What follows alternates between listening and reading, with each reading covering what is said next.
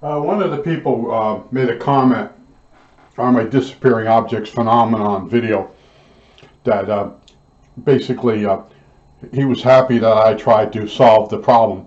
First of all, you can't solve the problem of disappearing objects phenomenon because there are people that basically believe mystically stuff disappears. Okay? They're the same type of people that believe we didn't go to the moon, the earth is flat, the Mandela effect. I kind of joke about the Mandela effect. There's all these people that are creating all these problems, but my mother used to say it best. They're scatterbrains. They would lose their head if it wasn't attached to their body. Okay? But now, what's happening is, in the old days, they were scatterbrains. You give them milk money, they put it in a pocket that had a hole in it, or a pocket that was too shallow and the money would come out. Or when they got in school, it was $1 and they couldn't find it because it was in the pocket in such a way they couldn't find it. But as growing up, you had these friends that were like this. They were constantly losing stuff. And I would say something, and my mother would say, they would lose their head if it wasn't attached to their body. Now, this is coming from the person that couldn't find her nail file. And this was a running gag in the house. She would just go off on you, because she was manic depressive. She'd go off on you. You took my nail file, and you're sitting there watching television, go, oh, here we go again. No, I'd show her my nails. I said, look, there's dirt under my nails. I haven't, I'm a slob. I didn't use your nail file. That's how I would get rid of her. Okay, so she dies, and you would never go through her drawers or any of her stuff.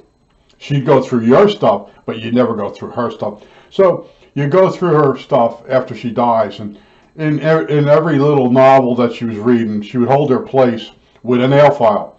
There were 30-something nail files that I found. A lot of it was the drawer that she dropped the nail file in. It would hug the inside, the front. Inside would be the front cover of the drawer. It would hug it and go down into a slot between the two pieces of wood. And there would be 2 or 3 down in there, in the front and on the side, the one side. And I'm pulling them out, and I'm laughing to myself. And then she had plastic cases that she had like cosmetics in. You'd open that up, and down underneath stuff would be 2 more nail files. Okay, that's where they really went to. But if you had hit my mother with the disappearing objects phenomenon back in those days, she would agree with you. Yeah, stuff just disappears on me. All right, now let's get to the crux of this. What are these things? This is a ratchet wrench, and you say, well, gee, John, I know what a ratchet wrench is. This is an earbud for a cell phone. This is basically, it goes on a ratchet, and it's got a Torx thing. And you say, what does all this have to have? And a cable, another socket. What is this? Oh, this is the stuff I picked up. These are other people's disappearing objects. Okay? Now you say, well, where did I find this? I can tell you exactly where I found it. There's a crossing area between Ollie's and my neighborhood. And you got to be careful there with cars. And a lot of people will run ahead of the car. Instead of waiting for the car to go by, they run. And when you run, these things bounce out of your ear. Okay? And you're so distracted by the car and your bags and everything, you don't notice this fell out of your ear. Normally these get ran over. I found one the other day. I'm thinking, you know what? Let me show you some of the stuff I find. Now, I used to clean the streets. I did a video on it. I did it for 15 years. I got written up for my mailbox post not being painted enough. And meanwhile, the neighborhood's like, anyway, I got annoyed. I said, you know what? Screw them. Let everybody pick their own crap up. Let them walk around in crap, okay? But this is just a sample of what you can find. Now, if you go right over there now to the parking lot of Ollie and Gabe's on South Oak Road in East Lampeter Township and walk that parking lot, you will find money, pennies and nickels that have been ran over 1,000,000 times. You'll find a lot of patch cords, and they're all ran over. And if George, I actually know the guy that cleans the parking lot. If George doesn't clean the parking lot by hand, a lot of this smaller stuff stays there. He uses a billy goat, and he goes around and he cleans. Okay? So I just figured, you know, I started thinking about this disappearing objects phenomenon, and my mother had it. They're scatterbrains. All right? Now, did you ever have a friend that when you get in his car, it's so sloppy in there that when you open the door, stuff falls out? Go over to Ollie's and Gabe's. That's what that stuff is. The people getting and putting packages in their car are fighting with the stuff that wants to get out of the car. And you say, well, no, they're there. They exist. These people are, we won't say they're mentally ill. They're very busy. They never clean anything. And when they lose a patch quarter, they just buy another one. And then they lose that one. And then they buy another one. If I lose something, I go freaking crazy. Okay? The first thing I do is I go sit down and calm down. And I'm saying, when did I throw it out? I go through this thing and I go back. And I might have put it away in the wrong place because I was in a hurry. And I told you, one time I had this favorite scribe, and I had a bunch of pieces of metal in a box.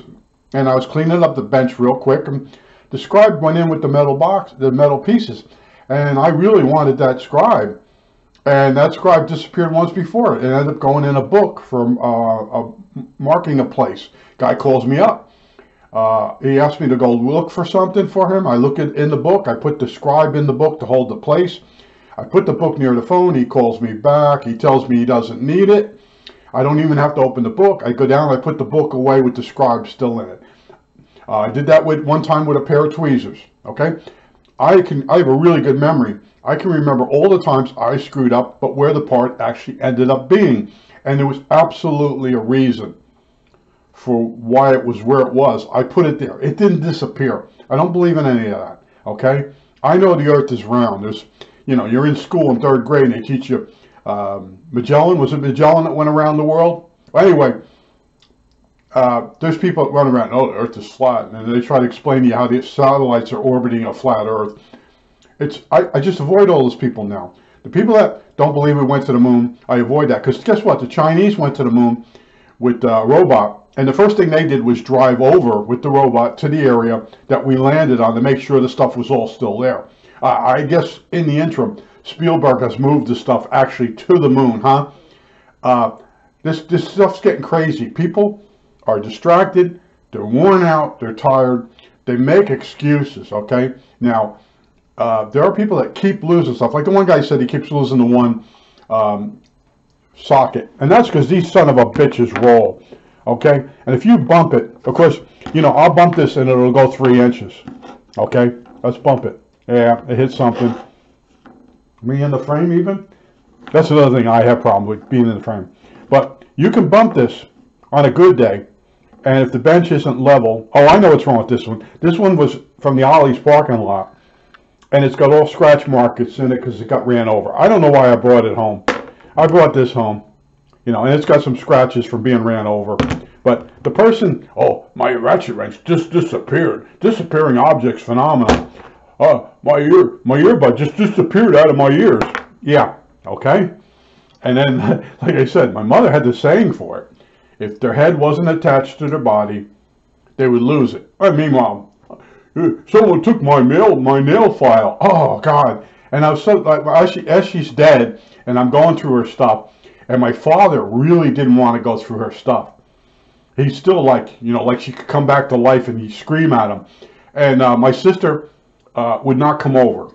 My mother left everything of hers to my sister, but my sister would not go through the stuff. She just wanted certain items, and we brought them over to her, okay? And then when my dad died, he left stuff in his will to me, and my sister didn't even want to help me, okay, clean the house. I don't. The first 10 seconds, we go into the bedroom, and she goes, I can smell his body odor, and she left on me. That was it.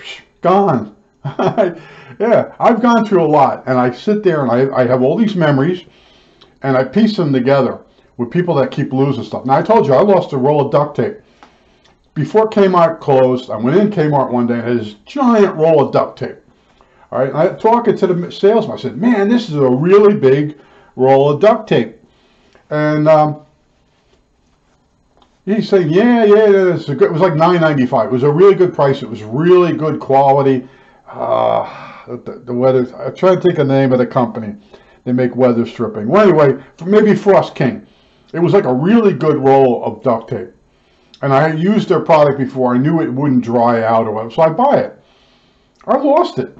And I'm pretty sure it was out on the yard sale. I'm outside. I had it outside to tape up some signs real quick. And it either rolled down the driveway and somebody clipped it or somebody just clipped it. Now, it is possible that when I cleaned up from the yard sale, that somehow it was in a box and I threw the box out. But I know it didn't go into the mystical vortex of products. But I'm telling you, go to any parking lot that's not cleaned every day, because some of these parking lots are cleaned every day, and walk around and see what you find. And you find these earbuds broken open. Okay? And I know what they look like when they're broken open. You find a lot of vape pens, vapor pens, and the refills. When I walk along, because I used to clean the neighborhood, I would look at something, and then I would bring it home and look it up, see what the hell it was. And the one vape refill actually looked like a flash drive or a thumbnail drive. And I brought a few of those home to look them up to see what they were. And but I don't clean the neighborhood anymore. But when you clean the neighborhood, you find this stuff. And I just throw it right in the bag. I don't even keep it. The kids lose I don't know how they lose it. It's got an orange dot on the end of it. The Nerf ammo, the long tube with the orange tip. They're all through the neighborhood. I pick them up, put them in the bag. The kids shoot them, they don't even pick them up, okay? And then there's always a basketball or two floating around the neighborhood. Nobody claims it. Bicycles, okay? I stopped trying to find the owner of the bicycle.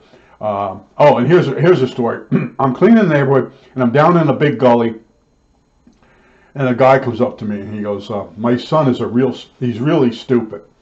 I said, what's the matter? He says, I just bought him a ball and a mitt for his birthday, and he really didn't want it. So he says, if you come across it, I said, yeah, I just point to your house, I'll bring it to you.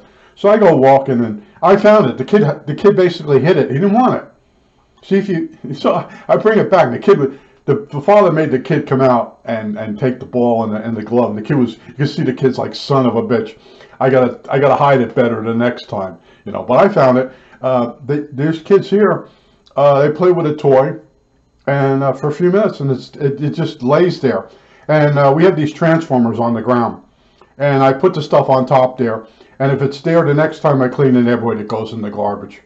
But they play with stuff, and then they don't want it. And parents will say, "What happened to that?" I don't know. Yeah, I got to tell you this story. When I was a kid, we had this girl in the neighborhood that would lose her shoes. And the parents would go nuts. And at one point, they had a reward for her shoes. And I kept thinking maybe it's an older person that's creepy that wanted her shoes. She didn't want to wear the shoes. So I got a feeling she didn't put them in her garbage. She put them in somebody else's garbage. That's the theory I got to finally. Because I did a pattern sweep of the neighborhood several times.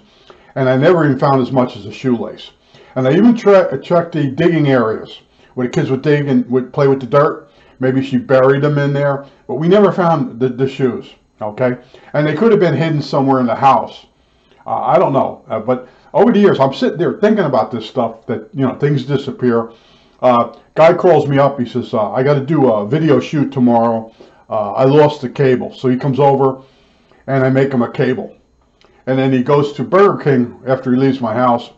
And he gets home and the cable's gone. So when he opened the door, and he's got one of them messy cars, he lost the cable. So then he comes back over late at night. He's rushing me, and I'm digging up the pieces. I make the cable, and he goes home. Next morning, I get a phone call. You won't believe what happened. I just hung the phone up on him. And he called me. I said, I'm not making another cable. Well, I said, I don't know. Find one of the other cables. I didn't want. Okay, so everybody talking about this DOP stuff. I start sitting there thinking, and I'm like, you know what? I had those people around me. I don't know. My father, I told you he had the dustpan and brush, and we had one in our house, and it hung on the top of the cellar stairs, and we had it for many years, It disappeared. My mother bought another one. It disappeared. And then my mother said to me one day, don't let your father have the dustpan and brush. It'll disappear. Disappearing objects from him. So I come into my dad's workshop and he's down on the floor and he's got the dustpan and the brush. And he's brushing it, the dirt onto the dustpan. He comes up, he's talking to me, and he drops it in the garbage. And I said, you just threw the dustpan. No, I didn't. I thought he was kidding around. I honestly thought he was kidding around. I said, no, you just, and I'm pulling it out. He's doubling down. He's looking at me like he's a zombie. Like, I didn't just do that. And then I caught him doing a couple other things in the house. Something was going on there with as he was getting older. But yeah, it just disappeared. Well, I don't know. I don't know you. I don't know how unorganized you are. I don't know how sloppy your car is. But I'm going to tell you, if you go over to Gabe's and Ollie's right now and walk the parking lot, there's at least 3 patch cords that are all run over, and they've been there for weeks. And you don't see earphone anymore because they don't have a wire on them. But there used to be earphones over there, ran over.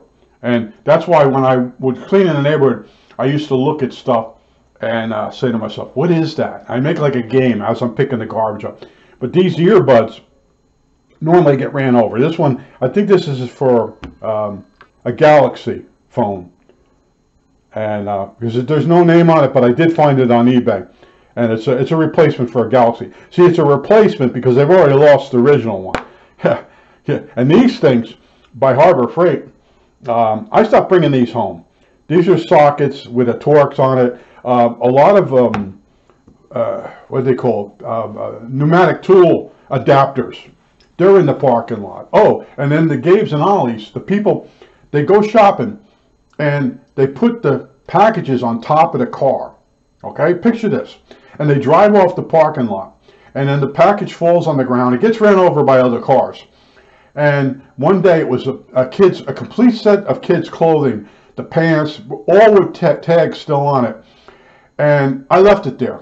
I said, you know what? I just cleaned this neighborhood yesterday morning, you know. And then that's a common thing. People come out of Ollie's and Gabe's. The stuff's on the roof. In New Jersey, in Nutley, there was a church and on Harrison Avenue. And I'd come down there on Sunday morning. The people would be bullshitting with each other. And they put their Bibles and stuff on the top of the car. And then when they drive off, the stuff would go all over the street. And I'd pick it up. And one time I ran after the car. And I gave them their Bible back. And they looked at me like I was crazy. So I didn't do that anymore. And then the other day, I'm talking to the mailman. And we're talking about cell phones. And he has to put mail in these bins. These mailboxes. He says, yeah, he says, I find phones on the top of the mailbox all the time. He says, I leave them there. I said, yeah, I'm doing the same thing. Don't get involved. I said, I found one. The person kept calling the phone, but they wouldn't answer. I answered it and they wouldn't talk. So finally, I'm screaming into the phone, hello, hello? I said, yeah, I said, I found your phone. Oh, I lost it in Ollie's. No, you didn't lose it. And now she's arguing with me. Well, I met up with her and her girlfriend. And they insisted I found the phone in Ollie's. I said, look, I'll take you to where I found the phone. And I showed him. She says, oh, this is where my bag broke. I said, yeah, you set the phone down to redo the bag. Oh, yeah. Yeah, I found her phone in Ollie's, okay? So that was the beginning of, I don't touch a phone when it's on the ground. I don't touch it. I don't want them looking at me, telling me where they lost it when they didn't lose it there. I'm tired of the game they play with me. I took their phone on them. So I'm telling the mailman, he's saying he leaves them alone. They don't get involved. He says, because they can track where the phone is. So anyway, next morning, okay, this is the crap that I complain about. Next morning, I'm walking along, and there's an Apple phone in the grass in front of a house. And I look up at the house, I go, oh, I know that guy. He's night shift. So I figure he come in nights and dropped it. So I go over, and I didn't even try to turn it on. I just start knocking on the door, and I know he's got dogs. And I get the dogs barking, and I know he's home. And I kept it up and kept it. Finally comes down, he's half asleep. You woke me up. So I hold the phone up. I says, is this your phone? No, it's not my phone. I said, okay, go to walk away. He goes, hey, get this one. It's my son's phone. Well, it's your frickin' phone, technically. So now, see, that's how it's not my phone. You woke me up. No, but it's my son's phone. Oh yeah, thanks a lot, pal. Then I just like turned my back on him and started walking away. And I'll say his name. Bueller, Dave Bueller. Yeah, I can see my neighbors. He did a video. He said your name, Bueller. Yeah, that was pretty funny. Oh, it woke me up. Yeah, it was a brand new frickin' phone. Okay, I thought it was just a cover when I first saw it. But you got to remember, I don't have a car, so I walk everywhere, and I find all these disappearing objects as they come through the vortex into the street. Yeah, yeah. Oh, I'm busy right now. I'll put the stuff on the roof of the car, load up my trunk, and then I get distracted, and then I drive away, and all the stuff falls off the car. Then when I get home, somebody must have stole my stuff. I think that's it. All right, that's it.